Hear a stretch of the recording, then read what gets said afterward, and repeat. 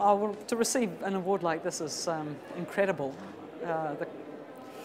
So many brilliant and distinguished New Zealanders working all over the world, and a lot of the things I've done have been here at home in New Zealand, and although I operate globally as well, but I think we don't look after our land and we don't look after our people, we can't be world class.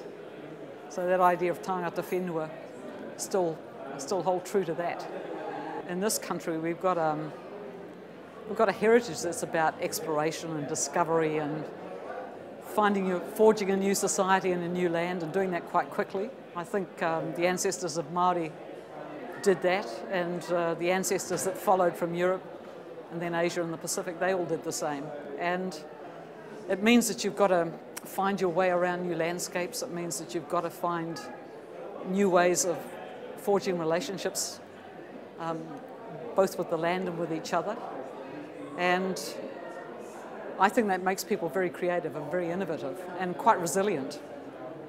And that's one thing we have in common across Māori Pacific, you know, the people that came here from Europe. I think we have that experimental spirit in common, because the ancestors of Māori came here and encountered a totally new set of landscapes, nothing much like the tropical homelands, and they had to survive, they had to innovate. And the same thing with people that came after them, exactly the same. And I think we're still doing it, which is great, and we're doing it on a world stage. I think people underestimate how much can be learned from tikanga Māori and from Māori philosophies. I mean, when you listen to what people are saying about kia, the whole idea is getting out there and making things happen. And I think of Mauri tu, Mauri ora, Mauri noho, Mauri mate, you know, that kind of philosophy, sit down and stand up and live, sit down and die. That's all about just getting on with the job, rolling up your sleeves, taking on new challenges. I've learned a huge amount during my life from the kaumātua and the elders that have taught me about, not just about tikanga Māori, but how to be a person and how to live in our society. And there are depths there that have barely been touched, I think, by wider New Zealand. Well, it's maybe an unexpected project for someone like me to become involved with an ecological restoration project. But part of that was also that love of land and the idea that you know, papatuanuku really matters, and getting to know a landscape and all the creatures in it, and just seeing how vulnerable, in fact, many of our species are in the bush, on the land. The bush is full of weeds, the bush is full of predators, and a lot of these creatures are not going to survive, and a lot of these plants are not going to survive unless we do something about that. And when you get active on that front, you meet a lot of fantastic people, but you also get to know the land in a new way. And I've absolutely loved that. It's actually one of the most rewarding things, apart from the things I've done with young people, which I think is in a way quite similar, because they're both about the future. Well, we set up a project that came out of the First Knowledge Wave conference called Star Path.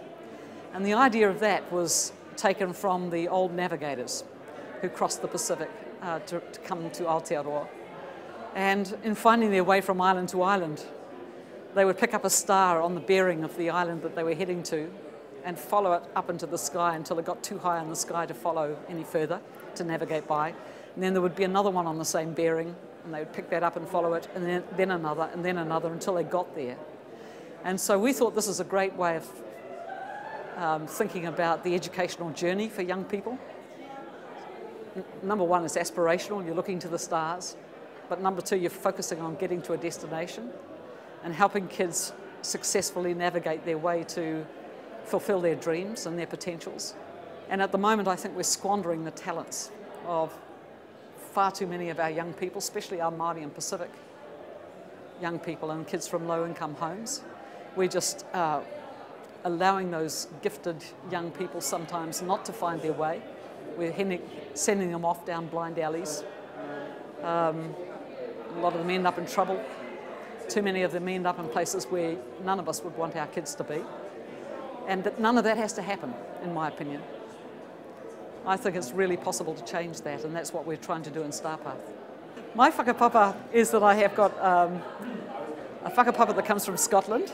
I have a lot of Māori relatives, and I have ancestors that have been involved in Te Ao Māori for a long time. Great-grandfather who was a carver and a speaker, even though he was a Scot. He was a speaker of Te Reo. And I grew up in Gisborne, in Tairāwhiti, and I was very lucky with the people I met when I was young. So I started to learn the reo when I was a teenager, and I've been learning ever since. It's interesting, one of my great mentors was Eruera Sterling, Eruera Ngā Media from Whānau Apanui Ngāti Porou. And Eruera was part Scot.